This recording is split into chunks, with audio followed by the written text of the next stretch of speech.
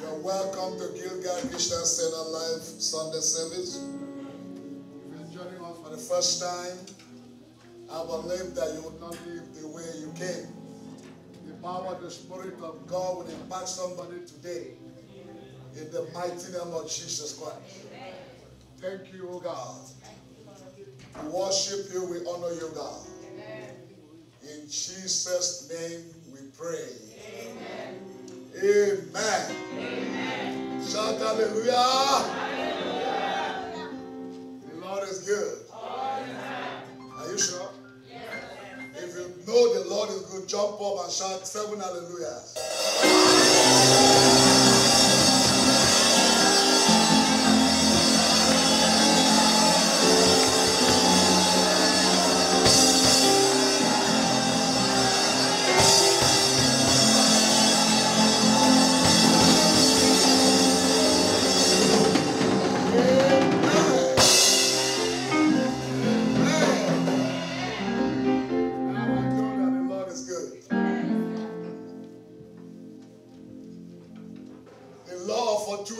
Minimizing the possibility of wrong decisions, part 3.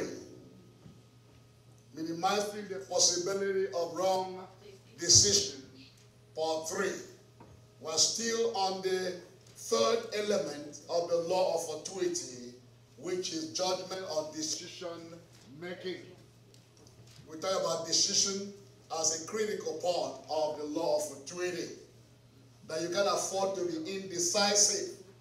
Great men and women, in whatever career they find themselves, are people that are decisive. They take decisions. And we also realize that any decision you take carries consequences. No decision is free of consequences, good or bad. And you must be ready to live up. You must be ready to understand these consequences. If you have to pay a price, you have to pay. That's what takes you to the top. It's not about how many times you fail. It is how many times you are able to get up when you fall. Shout hallelujah. Hallelujah. And then we start looking at how you can minimize the possibility of wrong decisions. We started by looking at certain characteristics you need to have to minimize the possibility of wrong decisions. We say there are 7 things you have to do. Number 1, we say get the right information. Number 2, learn from past mistakes. Number 3, analyze past successes carefully in light of new information. Number 4, study your environment. Number 5, avoid impulsive decisions. Number 6, accept failure and success as all part of the overall strategy. And number 7, ask for discernment from God. We dealt with the first 4. Last week we were looking at how to analyze past successes carefully in light of the new information. We said, look, you cannot continue in what worked syndrome. What worked before syndrome. What worked before might not work now. You need to analyze it carefully to understand if you must apply the same decision that you took some years ago to what is going on now. And last week also we looked at the 4 stages of spiritual development. We also said that success in life follows the 4 stages of spiritual development. We talked about Gilgal, Bethel, Jericho, and Jordan. And then we move on that to understand, to minimize the possibility of wrong decision. Each step in your spiritual development requires analysis, applying different methods, different decision skills to be able to function at that level that you are. What worked at the previous stage might not work at the current stage. Shout hallelujah. And we also say you need to study your environment, your audience, the people you are speaking to, the people you are making decisions for. Everybody is not the same. They have their peculiarities, idiosyncrasies. You need to understand their emotions, how to speak to them, so that you don't make decisions based on whims. Today, we're going to be looking at how to avoid impulsive decision making. Impulsive decision making. Look, to be impulsive is to act before thinking, or to leap before looking.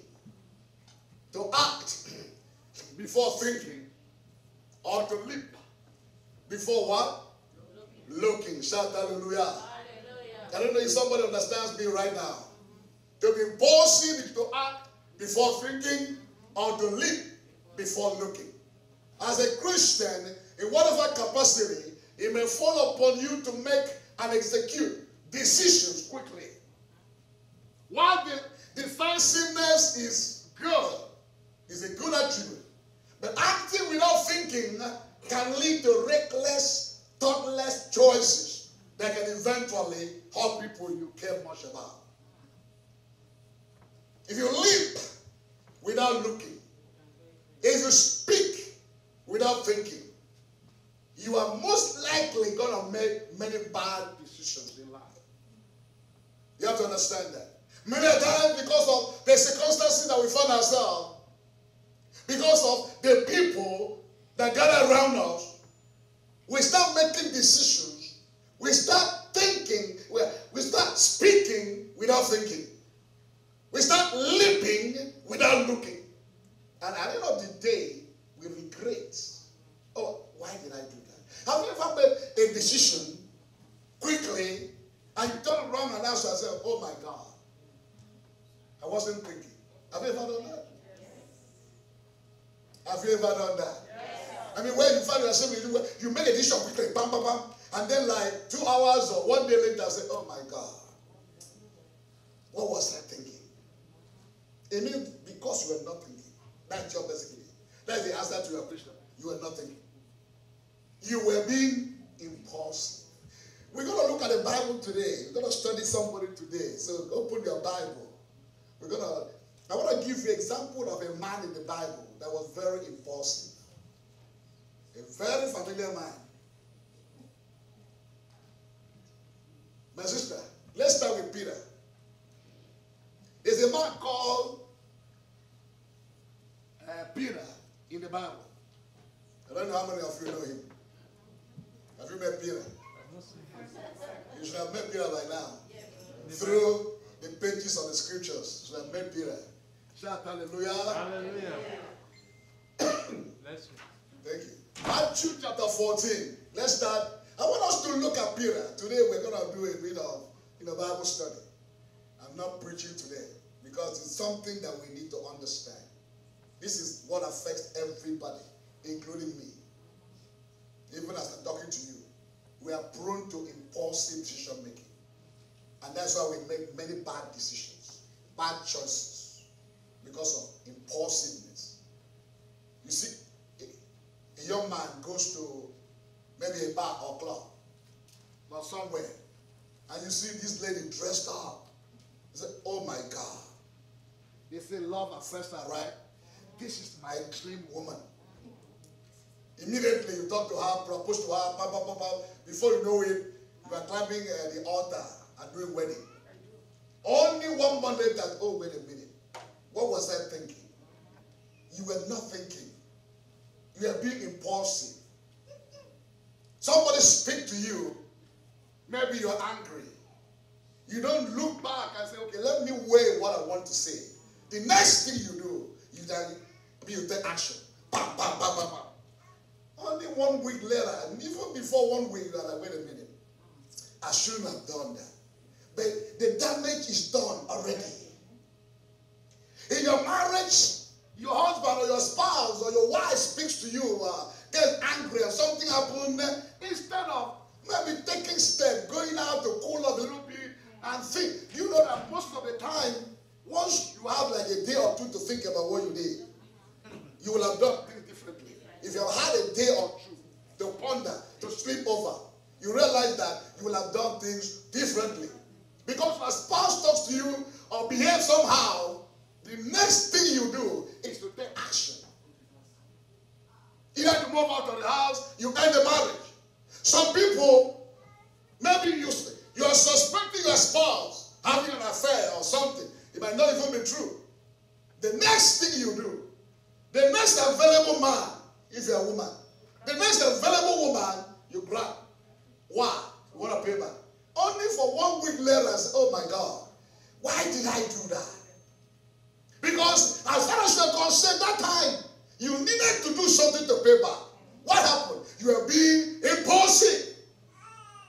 The guy that used to chat with you on Facebook or on message or whatever, because now is the payback, you call him up.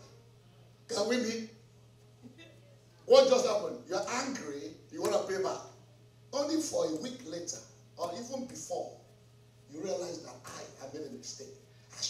The damage is already done. Impulsiveness. We can go on and on and on and on. You are a child. Misbehave. Instead of finding a solution like in this country, you know the next thing they do? They throw him out of the house. You think you want to be a man or a woman? Get out. And the child is just 17 years old. 17, maybe 16. Where do you expect him or her to go?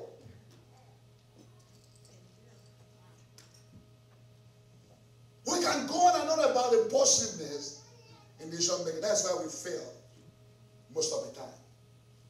Matthew chapter 14, verse 22, might not read all. Let's just continue reading. Let's take a look into the life of Peter. Open your Bible.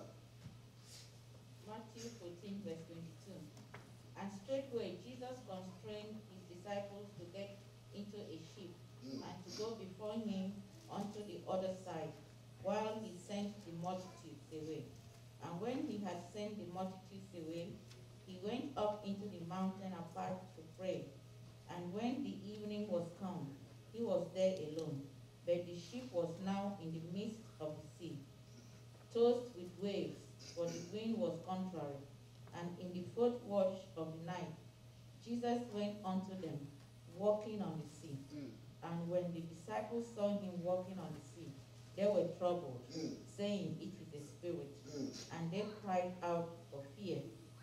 But straightway Jesus spoke unto them, saying, be of good cheer, it is I, be not afraid. And Peter. Now listen. And of all the disciples, everybody saw Jesus walking and they were scared. And they asked God, is it really you? Jesus said, don't be afraid. I am the one. Now look at what Peter did. And Peter answered him and said, Lord, if it be you, bid me come unto you on the water. And he said, come. And when Peter was come down out of the ship, he walked on the water to go to Jesus. But when he saw the winds, he said, when he saw the winds bloodthrust, he was afraid and began to sink. Let's stop there. I want you to understand something here. Is it that this wind just started when Peter entered the water? No. You don't answer the question. I see when people Bible study today. Is it that the wind just started when Peter entered the water? No, the wind had always been there. There was storm going on. Why didn't Peter see? Because he was not thinking. He jumped up. He was the first. If you are the one, just tell me to come. He said, of course, you come, I'm the one. He jumped in. As he was going, he went, oh my God, there's storm. He started to sing. He acted before thinking. He acted before thinking. And that was why he started to sing. When he came to think, look, I believe he has seen the wind, the storm, the way it was going, he thought about it, and still entered. Because now he's entering with faith. He will have entered and walked through till. Exactly. But he wasn't thinking. He jumped in. When he started thinking was when he realized that it's storm, and he started singing. Many of us are like that. You don't sit down to analyze anything. There is storm already coming you are taking decisions that will magnify the storm. That will even make the storm greater. Only for you to turn around later on when you have come to realization to start blaming yourself. I wish I knew.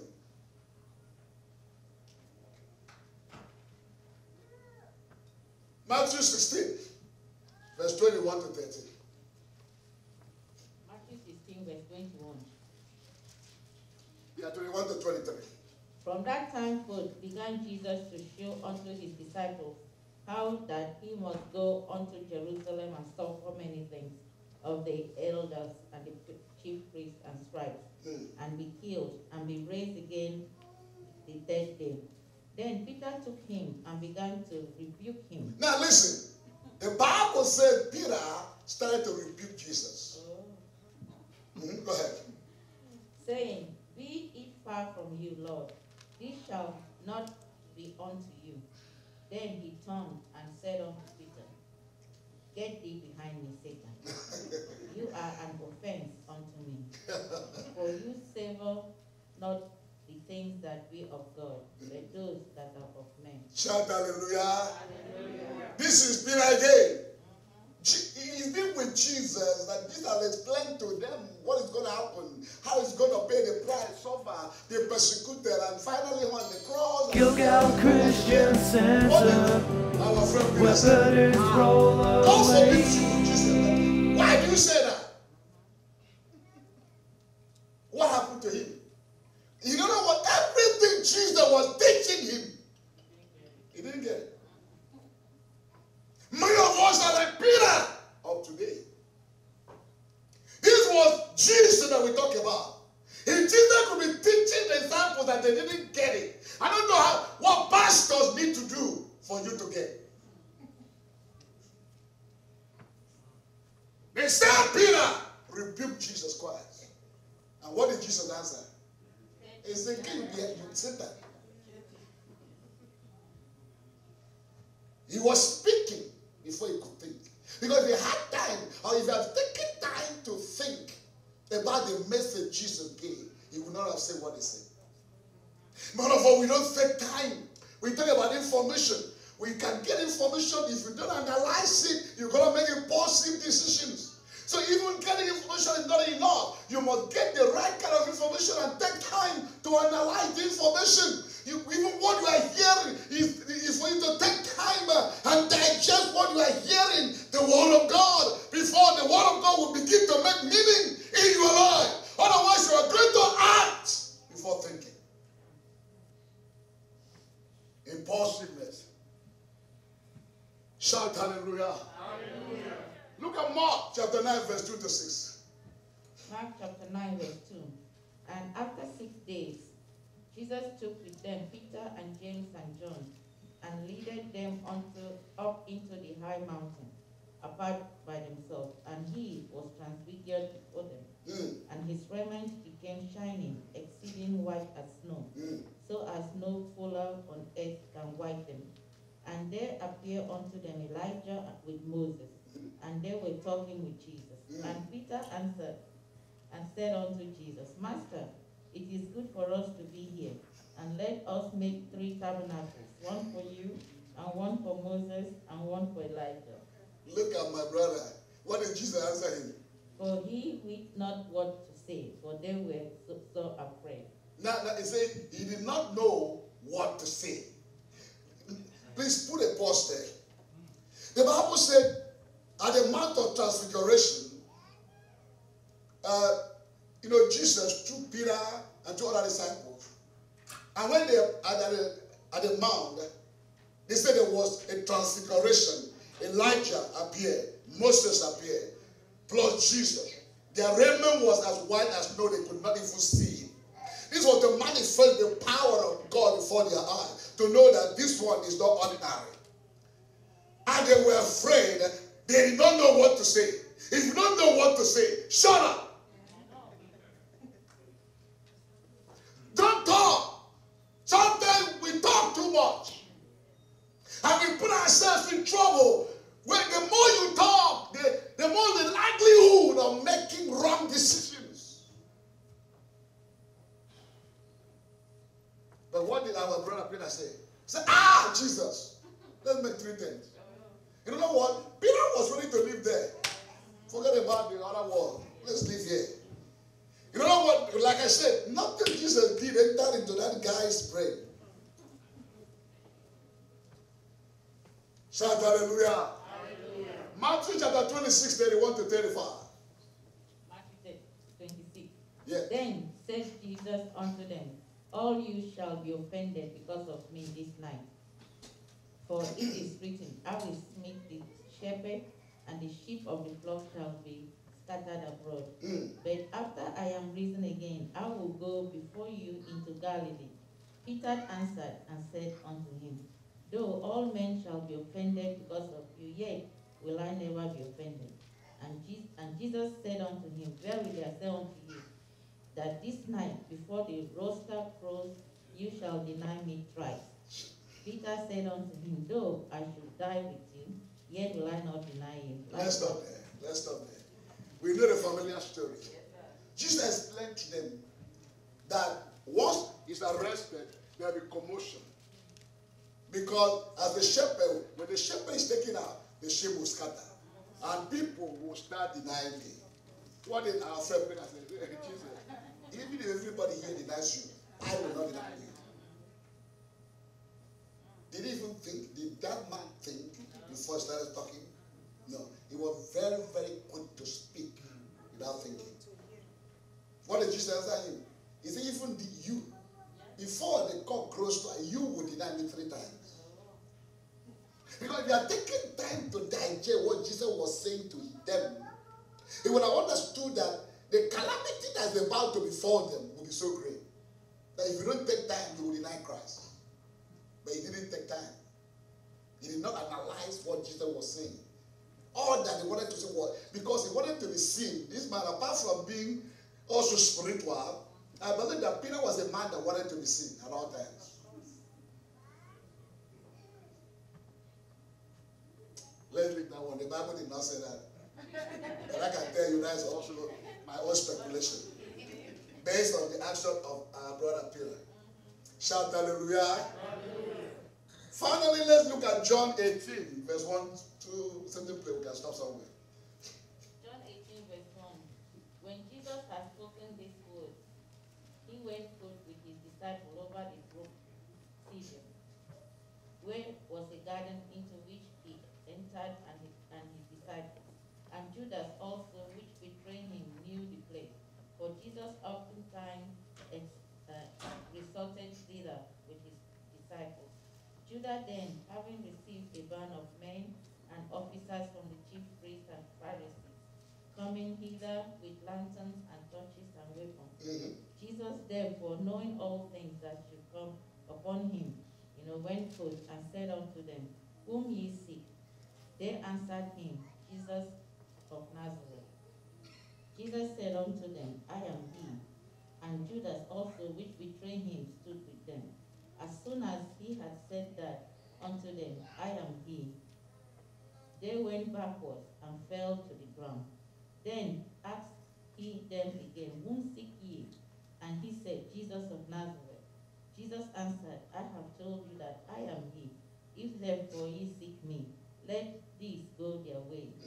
Then said, that the saying might be fulfilled which he spoke, of them which he gave me have I lost none. Then Simon Peter, having a sword, drawn it, and smote the high priest's servant, and cut off the right ear. The servant's name was Malchus. Then said Jesus unto Peter, put your sword into your sheath. The cup which my Father has given me, shall I not drink it? Let's stop there. Shout hallelujah. Hallelujah. We see Peter again in his action, his normal nature. Of all the disciples, even though Jesus has spoken several times, told them what's going to happen, told them the reason why he came, what did Peter do? He brought a sword and cut off the ear of that messenger. What happened? Impulsiveness. Impulsive decisions. I'm bringing this out to tell you that even children of God go through impulsiveness in their decision making. You have seen in the Bible how Peter was so impulsive. Doesn't mean that God was not still using him. God was using him. But you understand the grace Peter has or had, you might not have that kind of grace. Peter was walking with Jesus Christ face to face. In other words, he was walking with God face to face. And God was protecting him every step of the way. Because there was a purpose that God kept him where he was. But you might not have that kind of grace. I believe that some of us were in the shoes of Peter making such a positive decision. Maybe some of us would have died by now. The fact is this. I bring this out to let you understand. Being religious, going to church, being a child of God does not prevent you from impulsiveness in decision making. But all you need to do is to try to minimize, to try to control. Because when you're impulsive, you don't think. When you're impulsive, you don't reason. When you're impulsive, you think it's all about you. You only realize later when the damage is done. Shout hallelujah. Hallelujah. We are talking about how to minimize the possibility of making wrong decisions. Shout hallelujah. Hallelujah. In more ways than one, as believers, we make decisions based on impulse. We make decisions based on impulse. Or how we feel. Instead of making decisions based on the end goal or the kind of harvest that we desire. One thing that drives goal-shaping decisions is your state of mind. Understand this. Your state of mind at that particular time when the decision is made. I want you to understand this. Your state of mind drives your decision-making process. The way you feel that time drives your decision-making process. The state of mind is called emotion. Emotion.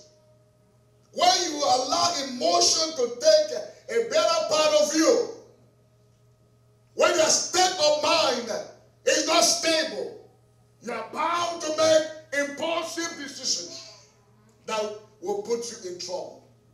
Your state of mind stimulates the decision that you make. For example, when you feel really excited about something, you are more likely to underestimate the risk. When you are very excited about something, there's a great likelihood that you are going to underestimate the risk. You know what? You don't take time to weigh the risk because you're excited about something, whether about something that you just met, about a new job, about whatever it is that you're so excited about, you're going to lack the capacity to weigh the risk, the pros and cons. When you are anxious about something, it's going to becloud the ability to think rationally and may likely spill over to other areas of your life. When you are anxious, you know, anxiety does not just affect one thing.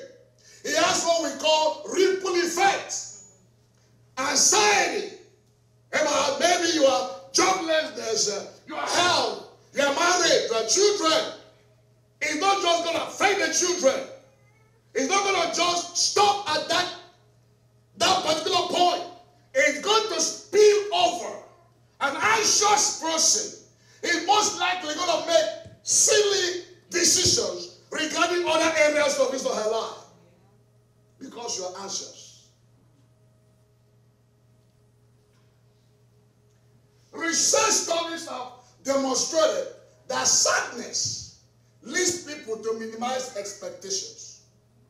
When you are sad, you are most likely going to minimize or reduce expectations. You know what? You don't want to set the bar high because you are afraid to fail.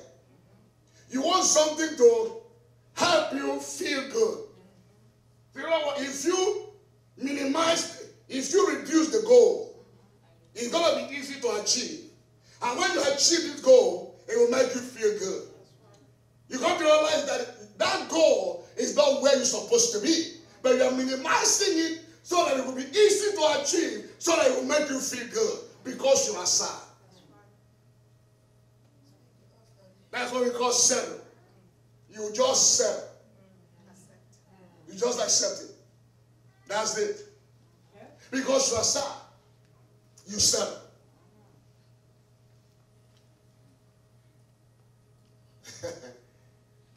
You want to make up. You want to make it so that if you can achieve this small one, at least it will make me feel good for some time. I know if I go higher, it might be difficult to achieve. And you settle because you are sad.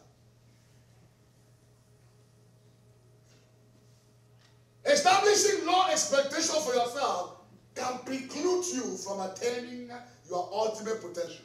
That's the truth. That's why many of us do not attain our ultimate potential. Why? Because of our state of mind will reduce expectation. Make it easy to achieve. If you're angry, discouraged, stressed out, then you're likely going to make rash decisions of your life. I said it before. Because of anger, because of how you feel. You can walk out of marriage. Many marriages fail today. You have divorce today. Many of the reasons that the marriages failed could have been resolved easily, but because of anger. Something that you have taken time, maybe after like a week. If you had allowed time, maybe 2 days or 3 days, and tried to cool off, that marriage would still have worked. But because of anger, the next thing you do, you walk out, and that's the end. Or the next thing you do, you walk out, look for another man, look for another man to sleep with, because you want to pay back. By the time you realize the one you're sleeping with, oh my God, why did I leave my husband and go to this guy? And before you know it, your husband finds out, or your wife finds out, the marriage ends. And even the one that you went to do that thing one time with, you don't want to do it again. But you already lost your marriage. What happened? Anger. Rash decisions. Some people, because of something happening in the church, the next thing you do, I'm not going there again. You walk out. You tell people, that's it. I don't attend that church anymore. But a week later, you don't have the face to come back because you already told everybody, I can't go there anymore. But you want to go back.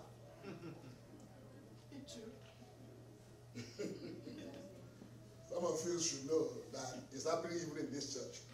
You want to go back, but the face is not there. Come on. Because you already told everybody, that pastor, I don't want to. What happened? Anger. Some of you miss where God has placed you to fulfill destiny in the church because of anger.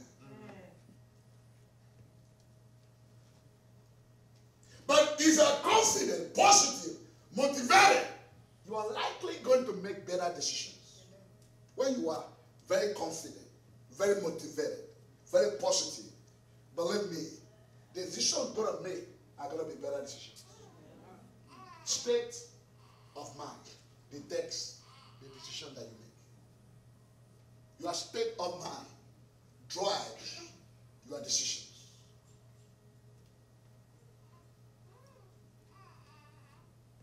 Therefore, since your state of mind impacts the decisions you make, it is very crucial, therefore, to understand what brings about a particular state of mind.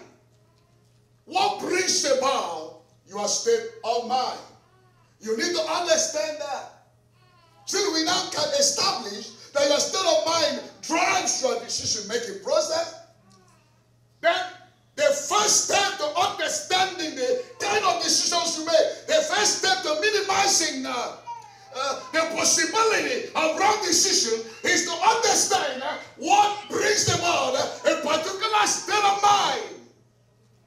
What brings about that state of mind?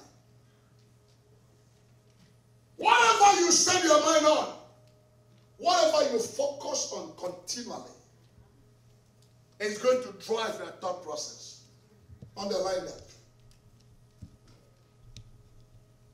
Whatever you set your mind on, what you focus on continually, It is going to drive your thought process. That is why it is important to heed the advice in Philippians chapter 4, verse 8. Philippians chapter 4, verse 8. Finally, brethren, whatsoever things are true, whatsoever things are honest, whatsoever things are just, whatsoever things are pure, whatsoever things are lovely, whatsoever things are of good report, if there be any virtue, and if there be any praise, think on these things. Read again. I want everybody to pay. Don't read your Bible. Let them only read. And you pay attention. We're talking about what you focus on continually will drive your state of mind. We said earlier that your state of mind drives the decisions that you make. And what drives your state of mind is what you focus on continually, what you pay attention to. That is what drives your state of mind. And to be able to understand your state of mind, you need to heed the warning in Philippians chapter 4, verse 8. Go ahead. Finally, brethren, whatsoever things are true, whatsoever things are honest, whatsoever things are just, whatsoever things are pure, whatsoever things are lovely, whatsoever things are of good report, if there be any virtue, and if there be any praise, think on these things. Say, think Think. on these things. If there be of any virtue, if there be of any praise. What is virtue? We deal with virtue during Bible study. What is praise? If that thing is of virtue to you and to God, if that thing is of praise, it will bring glory to the name of God. That thing is, the Bible says, think on those things. When you focus on those things, it automatically, or they automatically, will galvanize your state of mind into action. And the decisions you're going to make based on what you focus on. Because these things that the Bible talks about will make you motivated, will make you very confident, will make you very positive. These things that you focus on, there are things that will motivate you. There are things that make you confident about who God is and what God has for you. Even when you are in the valley, that is the time you're going to make positive decisions. Your thoughts will define how you feel, which is going to affect your state of mind. We look at Proverbs chapter 4, verse 22. Let's read that one, please. Look at Proverbs chapter 4, verse 22. Proverbs 14. Your thoughts will define how you feel, which is going to affect your state of mind. For they are life unto those who find them, and health to all their flesh. Shout hallelujah. Hallelujah. For your mind to function properly, to be able to act on the things that are honest and pure, whatever that is lovely and whatever that is of good report, you must avoid conformation with the world. Conformation. Romans chapter 12, verse 2 to 3. You must avoid conformation with the world while renewing your mind continually. There's a lot of pollution going on in the world. We're talking about a state of mind. To even be able to focus on the things that are pure, the things that are lovely, the things that are true, the things that are of good report, the things that carry virtue, the things that carry praise, you must continually renew your mind. Why? Pollution is happening every second.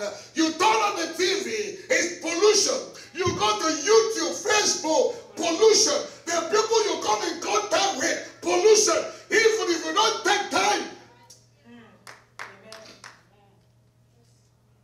And this pollution will make it difficult to focus on the things that are good, that are pure, that have virtue, that carries praise. That is why Romans chapter 12, verse 2 to 3 is very critical.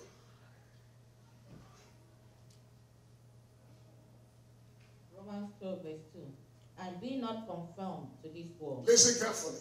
But be you transformed by the renewing of your mind, that you may prove what is that good and acceptable and perfect will of God. For I say, through the grace given unto me, to every man who is among you, not to think of himself more highly than he ought to think, but to think soberly, according as God has dealt to every man the measure of faith. Let's stop there. Shout hallelujah. Hallelujah. Is it not conform to this world? Do not. I saw something online. I posted on my Facebook. I don't think, maybe somebody has not even read it. I don't see people commenting on it. You know why? Because it's not worldly.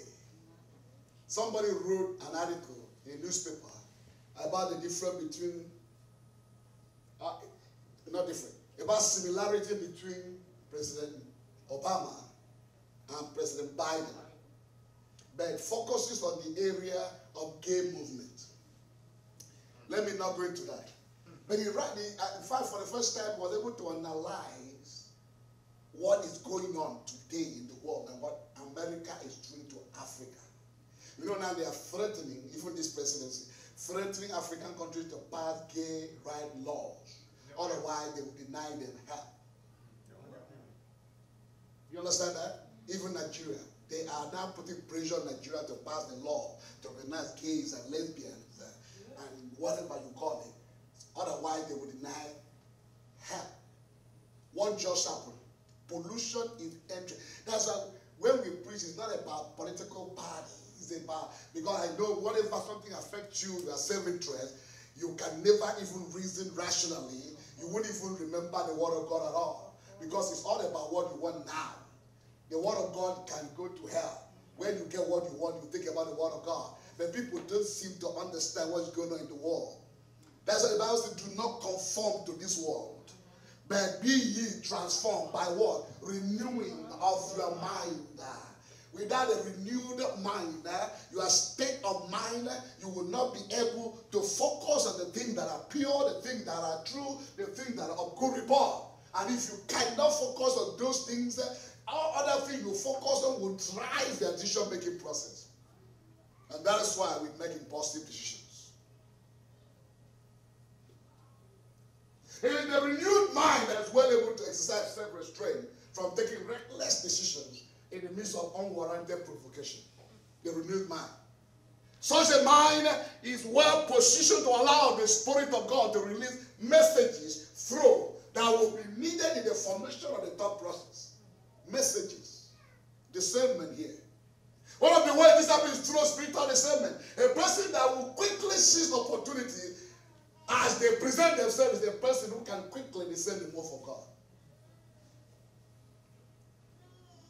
Discernment will come. Discernment is another attribute that will help you to minimize wrong decisions. We're going to stop here. Because I promise that by 11:30, every Sunday we must leave. We must end. And Mary doesn't believe me. When you say amen, no, it means that you don't believe. It means that let's wait and see. Oh. You will see.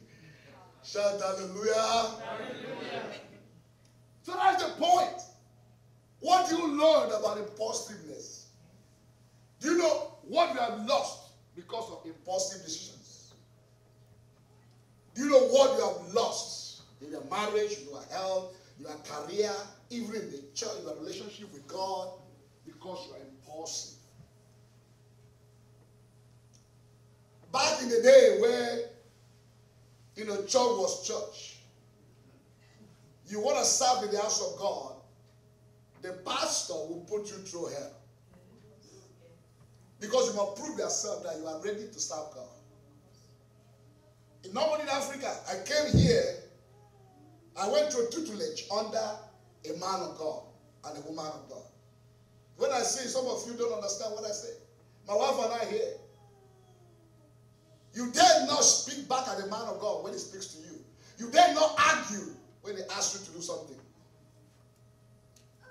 You are going to put in your best, in and out.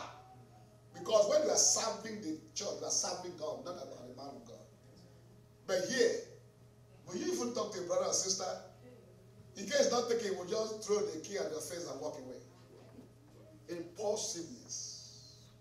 And that's how they miss their blessings. Can you correct a brother or sister when that person is doing wrong in the church of God? And will they heed your advice? No, they get what? Angry. Impulsiveness. And they don't know that they are losing a lot because of impulsiveness in decision making. I am talking this to somebody, to you, to you, to you, to you. Even those that might be listening to me online. Guide your heart. Guide your mind. And get yourself ready. Focus on the things that are true, that are lovely, that are of good report, that carry virtue, on the things that bring praise to the name of God. If you must, purify your mind. Don't conform to the world, but be transformed by renewing your mind. If you must be able to avoid impulsive decisions. Be on your feet. Amen.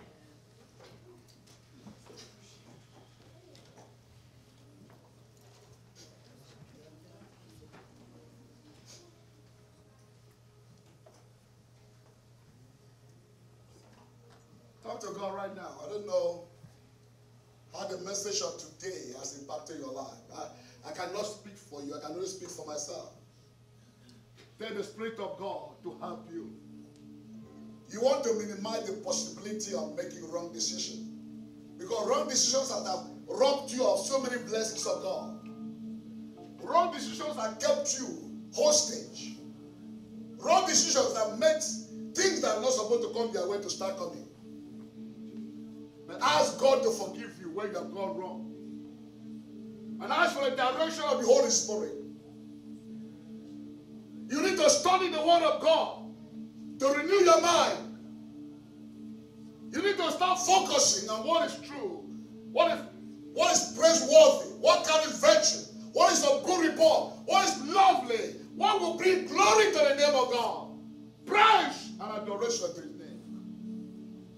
It's going to cost you something. It will cost your time, your money, your resources. It will cost the time you're going to need to sit down to pray.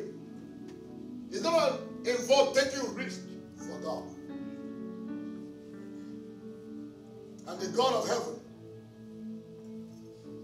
that honors His word more than His name, that is not ignorant of your labor in His vineyard. Manda robo shari bokumba.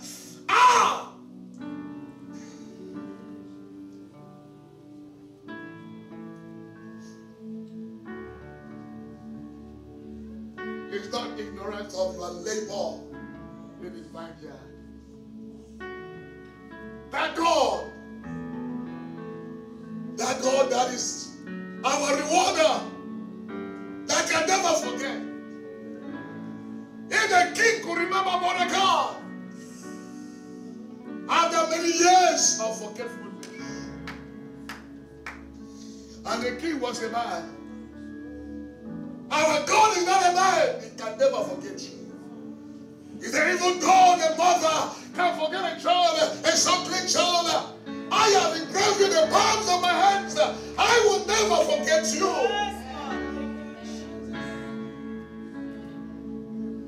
That God will remember you. When you have any reason to call upon His name, when you ask Him for help, He will stand up for you. As you labor in His vineyard, God will labor for you. Thank you, oh God. May God bless your holy name. Have your way. We commit this week into your hands. What see people for destruction will not see this one. What kills people will not kill you. What inflict people with sickness will not inflict you. The arrows of the enemy will not look at you this week. You're walking into victory. You're walking into good health. You're walking into promotion. In the name of Jesus Christ. us under your wings, O God. In these evil days are over. Thank you for who you are. Thank you for testimony. We worship and we honor you, God. In Jesus' name we pray. Amen. 1, 2, 3, go. I am unstoppable because my God is unstoppable. God's kingdom is unstoppable. Therefore, my destiny is unstoppable. I carry God in me. Therefore, I am released. I carry the mandate from heaven. I have a momentum that is not my own. Therefore, my momentum will not dissipate. It will grow. It will reach beyond any borders. It will inspire. It will step up in next. And so may the grace of our Lord Jesus Christ, the love of God, and the sweet fellowship of the Holy Spirit be with us now and forevermore. Amen. Goodness and mercy shall follow us all the days of our life, and we shall dwell in the house.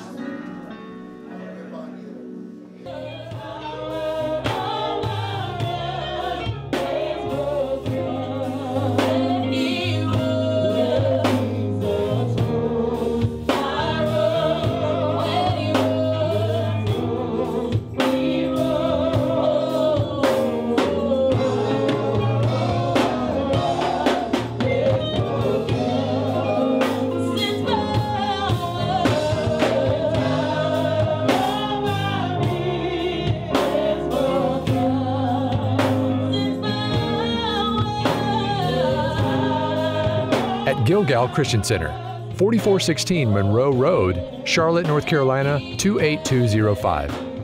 Gilgal Christian Center, where burdens roll away.